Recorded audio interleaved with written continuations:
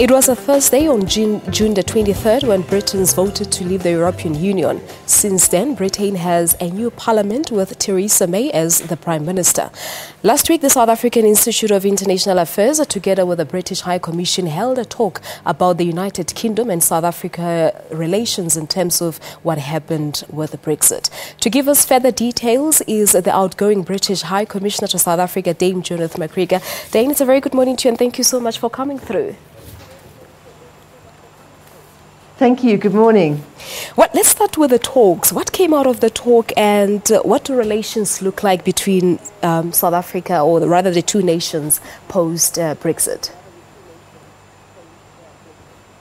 I think what came out of the talk actually was just the importance and, if you like, the kind of uncertainty that people have as to what the future now holds since we voted last June to leave the European Union. So my task at the talk, I think, was to take a very wide range of questions about that and to say three things, really. Firstly, Britain hasn't left the European Union yet. We are still in it, and we have yet, obviously, to trigger Article 50, but we expect to do that very soon. Secondly, that we may be leaving the European Union, but we remain in Europe, and we intend to have the closest and the best possible relationship with the European Union going forwards. But thirdly, and perhaps most importantly for South Africans, we see this as a time of opportunity to expand our relationship. We have a very, very rich and full relationship already as members of the Commonwealth and G20 and many other organisations. But we certainly would like to expand that. And then in the trade area, where Mr Davies has just been in London at the Commonwealth Trade Ministers meeting, I think we've been having talks about ways in which, when the moment comes for us to renegotiate our agreements after leaving the European Union, we can actually take forward, but even build further on the existing economic partnership agreement. Yeah. In terms of the uncertainty, I mean, that's what everyone is talking about in terms of, the kind of trading relationship South Africa will have with the UK. What do you have to say with regard to that? I mean, you mentioned that you're still part of the EU. Well, that's right. So the Economic Partnership Agreement, which came into place obviously last October, gives South Africa and the countries of SACU plus Mozambique considerably greater access to our markets, considerably lower tariffs, virtually very few tariffs across the board. So it's an opportunity for these countries to trade more with us, and obviously we want to trade more with you. Our trade overall has gone up by about 25% over the last decade, and I'm delighted during my time here it's grown quite steadily, between 5 to 10%. But we could be doing much more. We hope that going forwards we'll make maximum use of the Economic Partnership Agreement, that we will perhaps take that forward intact as we leave the European Union, but then we'd like to look at actually expanding that.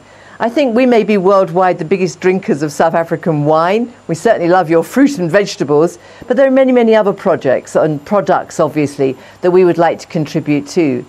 This is a partnership. The Economic Partnership Agreement is exactly what it says, that we want to stimulate investment in both directions, we want to stimulate trade in both directions, and we want to increase employment in both countries. Yeah, no, it's certainly there are mixed views on this issue, with some analysts saying that Brexit will be terrible for Africa's largest economies. Some are talking about the implications that will be minimal. But there's also a rumor floating around that South Africans will be able to travel visa-free to the UK. How true are those rumors? I think at the moment, while we're members of the European Union and we haven't begun even the negotiations, it's a little bit difficult to speculate ahead.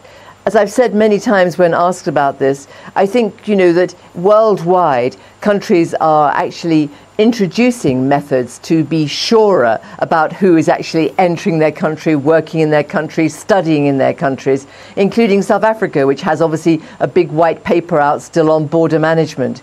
So I think we're all going to be wanting to be even surer about how that works through. The trick will be to make all our entry arrangements slicker, faster, less onerous, and ideally cheaper for all our citizens moving forwards.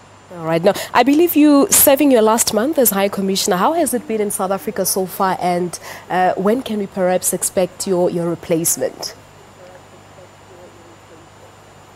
Well, indeed, I come to the end of 3.5 years in South Africa just this month. And my successor, obviously, we're hoping will come shortly afterwards once all the formalities are taken through. But it's been a great world for me, I must say, with a tremendous amount of great things that I think we've achieved between us during my 3.5 years. And I look back particularly, obviously, on those areas. I think just before I came on air, I was listening to Mr. Khadebe talking about education. And that's been a big area that we've worked through so that we have a program where all teachers of English in South Africa will have gone through some special training organised by the British Council with new materials to assist English language teaching, but also all language teaching in South Africa. Right, I'm fascinated and delighted by the fact that we've managed to really boost the number of scholars and lots of other educational contacts. Well, that's good news indeed. Well, that's where we're going to leave it for this morning. Thank you so much and all the best with your future endeavours. Thank you. Thank you. Thank you so much indeed. There you have it. Thank you to the British High Commissioner to South Africa, Dame Judith Macgregor. She ends her term at the end of this month, and she was, of course, talking to us about Brexit and what it means for South Africa and the UK relations. Well, we're taking a break here on Morning Live. When we come back, we'll give you our 7 o'clock news bulletin.